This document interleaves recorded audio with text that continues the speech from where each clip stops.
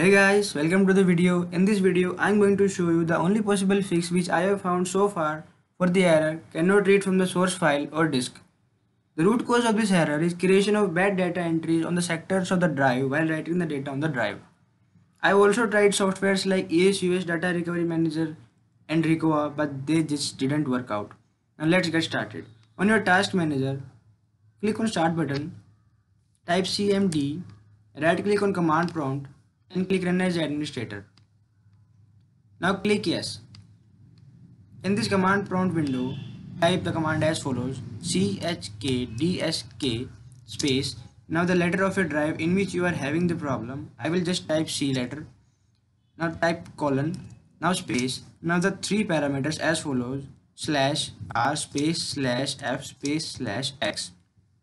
R parameter is to read the bad sectors on the drive. F parameter is to fix those found bad sectors, and X parameter is to dismount the drive before scanning for errors. Now just press enter. Now it is saying that it can't run the command right now, but it will be running at the next reboot. Now just press Y and press enter. Now this command will run at next reboot and will check your drive and will repair it. Guys, remember that if you see that the scanning and repairing process of the Windows is stuck at some percentage, just don't freak out.